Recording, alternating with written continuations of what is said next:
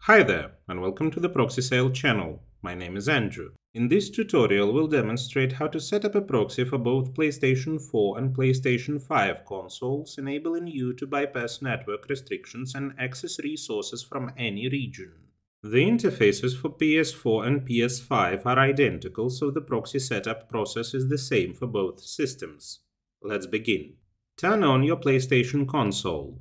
Navigate to Settings in the main menu. Locate and select the Network tab. Choose Set up Internet Connection. Ensure your console is connected to Wi-Fi by selecting Use Wi-Fi. Choose Custom to enter your proxy settings manually. Select your Wi-Fi network, connect to it, and in the DHCP host name section, choose Do Not Specify. In the DNS settings window, select Automatic. Similarly, in the MTU settings window, choose Automatic.